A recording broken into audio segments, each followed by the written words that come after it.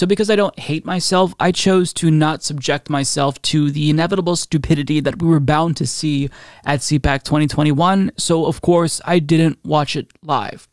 However, there were a lot of clips that popped up afterwards showing how unhinged the event was, and anyone who's surprised at the unhinged behavior that we saw on stage, you shouldn't be surprised, because anytime you think that CPAC is unhinged and there's a bunch of lunatics making insane points, just you wait, because next year it's going to be even worse. And this year was no different, folks.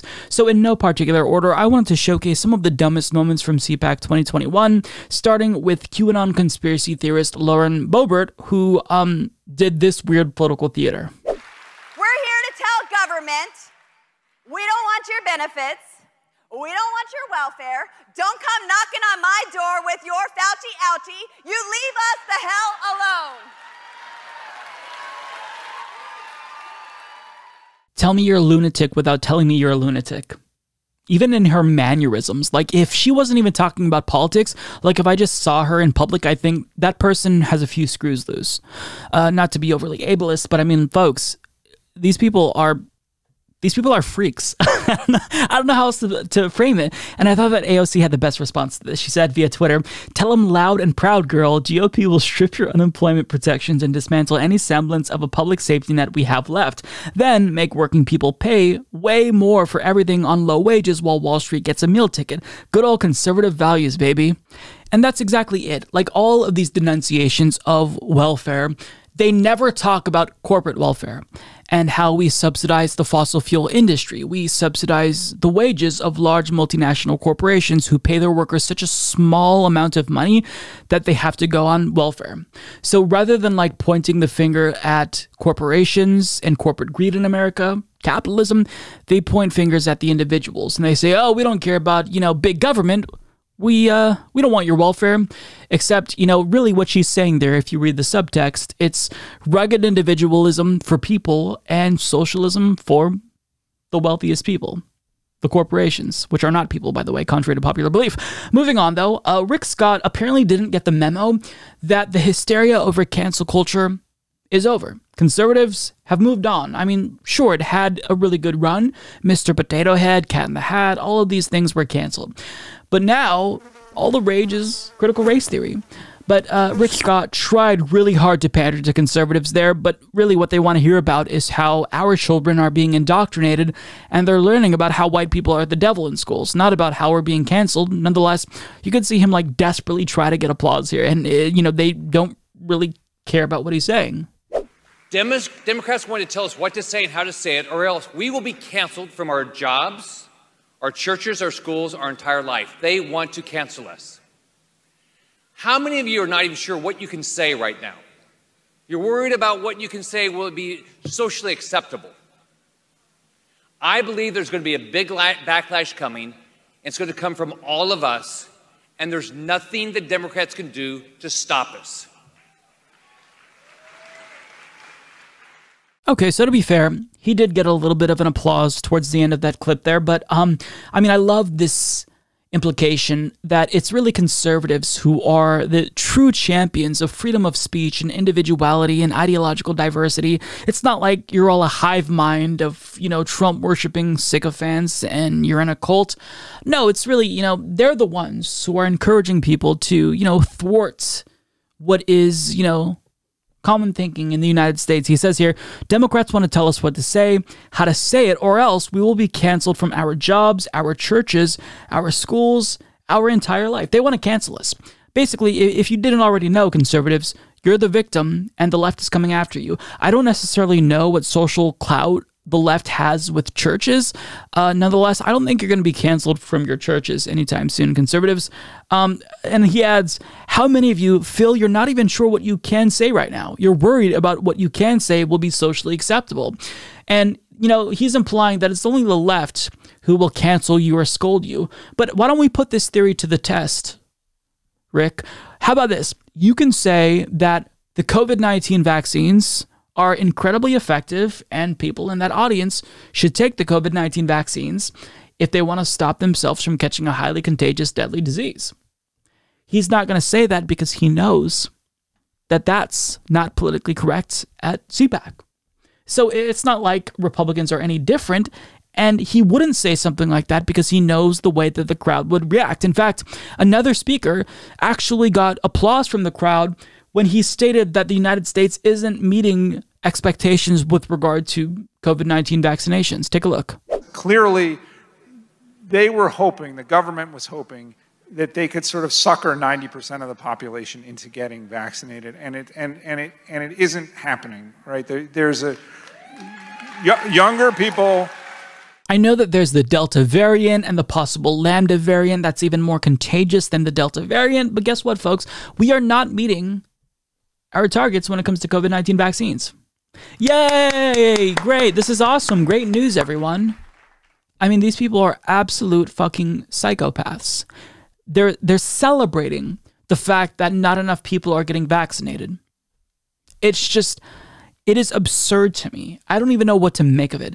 But on the subject of COVID-19, you could tell how deranged Republicans are when the South Dakota Governor, Kristi Noem, talked about her failures when it comes to COVID-19 and her mishandling of the pandemic as if it's something to be celebrated. And she even denounced Republican governors who dared to take the pandemic seriously. We talk about rewriting history. Let's talk about rewriting history. We've got Republican governors across this country pretending they didn't shut down their states, that they didn't close their beaches, that they didn't mandate masks, that they didn't issue shelter in places. Now, I'm not picking fights with Republican governors. All I'm saying is that we need leaders with grit, that their first instinct is to make the right decision, that they don't backtrack and then try to fool you into the fact that they never made the wrong decision. Her state is consistently one of the worst in the country when it comes to new cases, new infections, deaths due to COVID-19, and yet she's basically saying, I refused to take action during this pandemic, even though 600,000 Americans died. But I'm the hero. The individuals who instituted mask mandates, they're the ones who are actually bad. It's like a celebration of death. And of course, that's to be expected from basically a psychopathic death cult, which the GOP largely is. And I don't think it's hyperbolic to say that. Like when you're literally celebrating your refusal to institute basic precautions to stop the spread of a highly contagious disease, yeah, you're kind of a sick person. You're kind of sick in the head. But moving on to King Chud, of course, expectedly, he still is the standard bearer of the Republican Party. A CPAC straw poll showed that he is dominating. So when it comes to the 2024 GOP primary, Donald Trump has a commanding lead with 70%, so he knows he's still the de facto leader of the Republican Party and nobody's even going to come close, and he bragged about that. On the Democrat side or I love my Republicans, but we're really kicking their ass too. But we love them. But we like it because they're friends of ours, right? So it's okay. I think we can say that affectionately. I mean, it's Trump. He's braggadocious. That's exactly what I expected him to talk about, of course, and he's going to get even worse as the GOP primary approaches. But in case you were wondering, is he still peddling the big lie that led to the January 6th insurrection? And the answer is, yeah, he's still telling people that he won when he didn't. Thank you. It's true. We all won. We all won. Actually, you didn't win. You lost, and it wasn't even that close. So, you know, if you don't know by now that Donald Trump is a compulsive liar, then I don't know what to say. Maybe you're a sycophant, but perhaps if his loyalists heard him admit that he's a liar, then maybe they'd have a bit of a change of heart. Thankfully, he did admit that he's a liar, and he lies a lot when it benefits him when it comes to politics. By the way, you have a poll coming out. Unfortunately, I want to know what it is. They do that straw poll, right? Now, if it's bad, I say it's fake. If it's good, I say that's the most accurate poll perhaps ever taken. Of course, when he admits that he lies to benefit himself, they laugh. I almost forgot that we were dealing with a cult for a second. It's just, if a politician that I was supporting admitted that they lie when it serves their political narrative, I would not support that individual. Even if I agreed with them on policy, like if Bernie Sanders or Nina Turner admitted that they make things up to create a sort of narrative, I would really struggle to support them still, because that's bad. Like, I want people in America to believe in facts and empirical reality. And so long as we're knowingly spreading lies, it's bad for society. It's unhealthy for democracy. But I mean, of course, they love him more. They think it's funny that he lies. So, I mean, there's not much left to say. I could probably show you a dozen more clips, but you get the point. Every year, CPAC gets progressively more stupid and unhinged.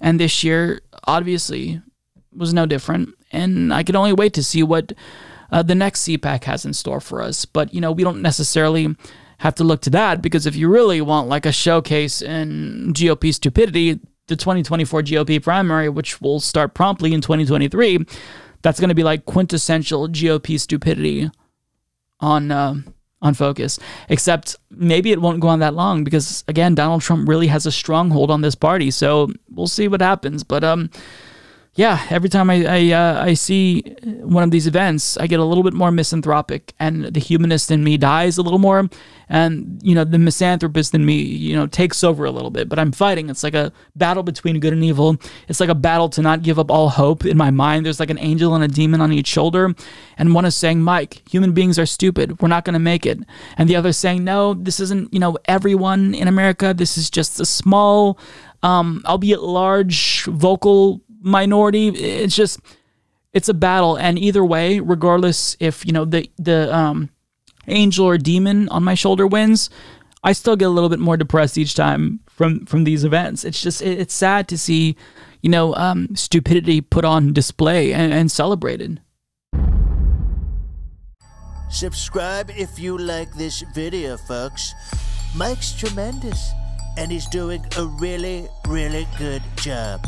Many people are telling me about how wonderful the Humanist Report is. Big glee.